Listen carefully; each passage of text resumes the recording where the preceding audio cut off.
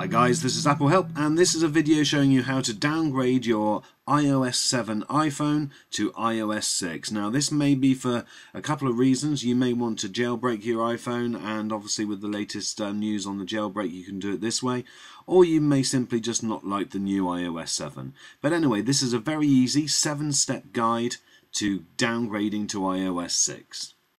So step 1 is to make sure you're running the correct version of iTunes. Anything newer than 11.0.5 will not work, so you need 11.0.5 or earlier. So anything later, delete it, delete all traces, including things like Apple mobile device, Apple software update, and Bonjour. Okay, step 2 is to download iTunes 11.0.5. I've used old apps.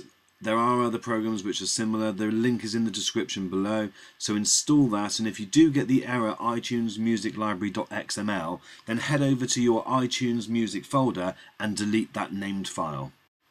So step 3, you need the latest version of iFaith and also iOS 6.1.3. The link will be below. If you are on an iPhone 4, you will need 6.1.2.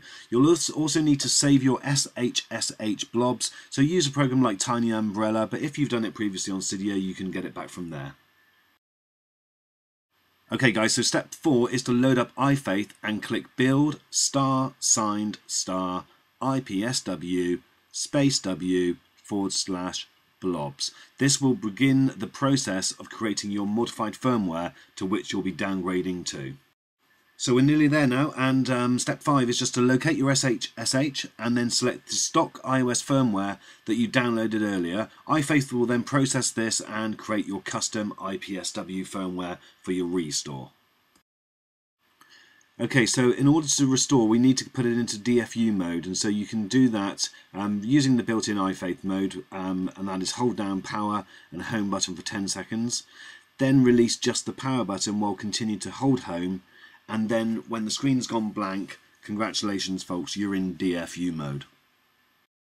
So finally, load up iTunes, select the iPhone from devices, hold down Shift if you're on a Windows machine or Alt if you're on a Mac, and then locate the firmware that was created by iFaith earlier.